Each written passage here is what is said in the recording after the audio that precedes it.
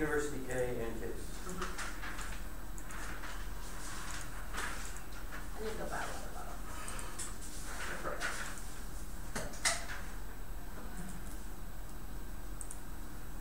Everybody ready?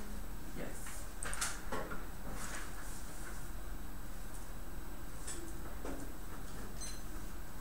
Real quick question for you. I've started time. Have you ever read Beloved? Yes. Yeah. Okay. Beloved. At the end of Beloved, you would already know this, that Beloved grows increasingly abusive and manipulative and parasitic to Seath, and that Seath becomes obsessed with satisfying Beloved's demand and making her understand why she murdered her. That all that haunting does that comes from this fiction, the haunting that the affirmative is trying to affirm. The only people that hurts or helps would be it only hurts those that are actually realistically connected to said fiction. They can keep talking about how it's fiction, and then they talk about the real lived lives of those such as Missouri, that was part of the 1AC. And at the point where the haunting is literally a restriction of flashbacks that ends up actually making Seath end up trying to murder her other daughter, and B trying to kill the school teacher, thinking that it was the man that raped her in the first place. That does two things. It hurts those that are realistically connected to the fiction, and B it allows the academy to warp the fiction to being the reality and co-opting those stories in order to place them upon the Black community. That is what happens when the university gets a hold of things like this. I'm not saying that their performance is bad. What I'm saying is that in this space, in the debate space, in the university space, during cross-section Nicole said that they don't get the real. They get the fiction that Tony gave to them. That's all good in theory, but Tony's story is actually used to be applicable to the actual lives of the actual lived realities of people here in the United States, and actually it goes into a greater constellation of what happens to people across the globe because of this, because of the way we are represented at the university will only things into causing more haunting, not on the ghosts of the gendered slaves, but actually on the lived actual realities of people that are in this room. In particular, where'd it go? So I'm going to extend the Occupy UC Berkeley piece of evidence because it only creates another form of social debt that is an impact. And while the university has gotten a hold of it, at the end of Beloved, Toni Morrison puts in there specifically that this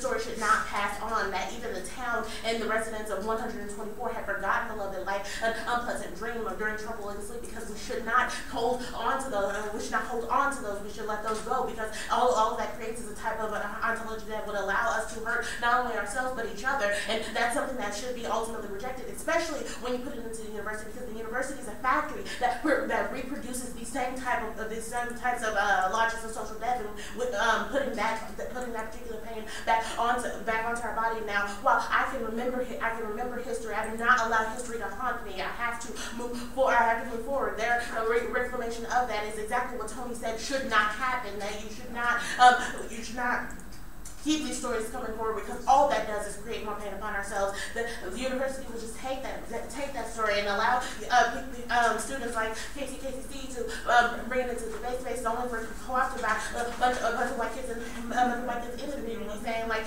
I understand what this means because KCKCC explained it to me, so I'm going to read it against you now. And maybe I win the debate, maybe I don't, but that particular performance doesn't belong here, because all it does is pay tribute to the ghost. It pays tribute to those ghosts, but it's something that David Schrader read part of this card again is like these ideologies all back us up into one designated burial plot again. That it's just killing ourselves over and over and over again. And then we become those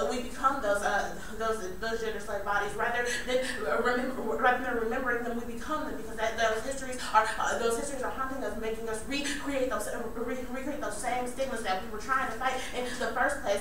She said that the performance in itself, so that no evidence would be able to lash back against that, and maybe she finds emancipation in that. However, even Tony says that that's not what's supposed to happen. We are supposed to forget the way in which we are haunted, because Beloved beloved literally disappeared as soon as her mother tried to kill somebody, and eventually leaving her with those consequences of what happened in that story. But that's just like reality. They might not get the real, they might not get Nicole's story or Anthony's story, or even my story. They might not get those particular stories, but those stories are applied, but the fiction in which that are written are applied to us and to our bodies, and then made for us to actually recreate those same structural realities. Go to Case for a minute. They say that I'm boxing them into black feminist epistemologies because that's what the act is talking about. A, Toni Morrison is a black feminist. She herself contextualizes herself as so. B, all of their evidence is contextualization of